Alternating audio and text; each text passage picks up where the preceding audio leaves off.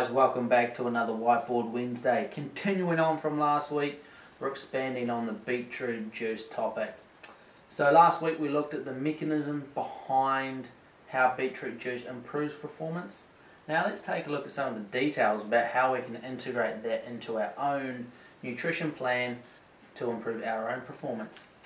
So we're going to take a look at how much we need, the timing of it, what form is best to get nitrate or beetroot juice in, and cooked versus raw and how that may change a few things.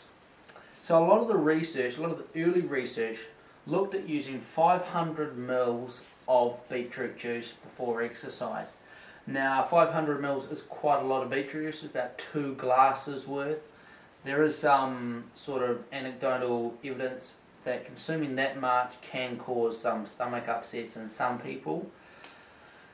In new research, it's been shown that there has seen a similar performance improve with only 300 ml, so you could dial it back a little bit. Or now they're coming out with concentrated shots, and that you can use a shot and still get the performance improvement that 300 or 500 mils will deliver. So you've got a few options on this sort of, if you're just using the juice or using the concentrate, how much you're going to need of each. Now the timing.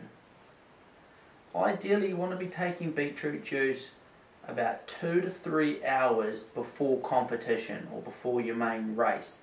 And this is so that those nitrates have time to be broken down, to form that nitric oxide, to get that vasodilation so that you can get the full benefits from it. Now I often get the questions, should I use beetroot juice during training? And the answer is we don't really know. If you're just consuming beetroot juice daily, it's probably not going to have a great effect on your performance. It's probably very good for your health. If you're middle-aged, you're suffering from high blood pressure, I'd suggest getting on the daily beetroot wagon just to help keep that blood pressure down. But for training, it's probably not going to improve your training performance much. I would tend to use beetroot juice during some key training sessions. So if you've got a really key interval set or a really long brick session, say on the weekend, doing the 2 to 3 hours before that key session, you're going to experience the benefits that beetroot juice provides. Probably going to be able to push that session a bit harder, potentially get some more benefits from it.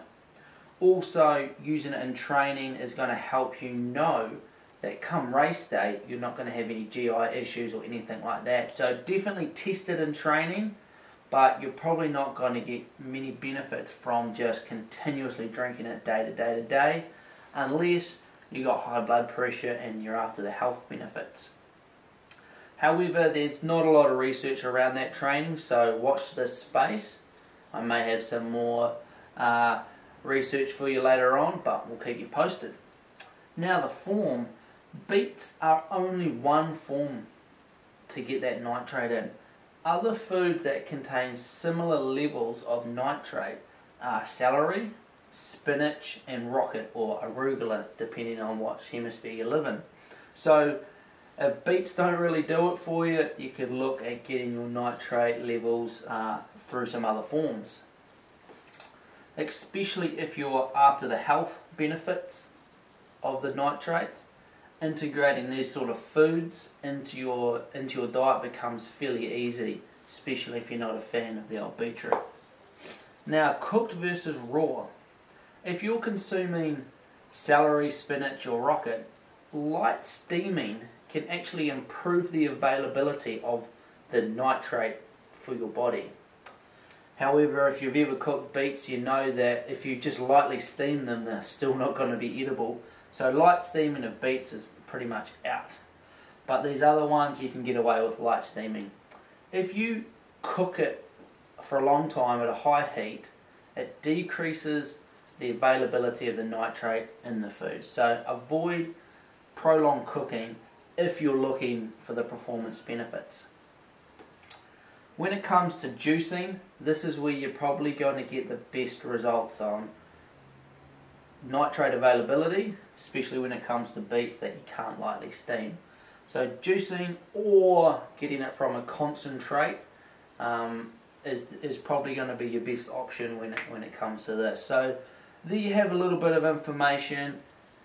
Definitely something that you should look into if you're into getting small incremental performance improvements. Just like anything though, it's not a silver bullet. If you just go out there and start eating beetroot, drinking beetroot juice daily, it's not going to turn you into a superhuman. You still have to train, you still have to put in the hard work, everything else. But this here, just another little bit of icing on the cake that you can take away so you can be a little bit smarter about what you're doing.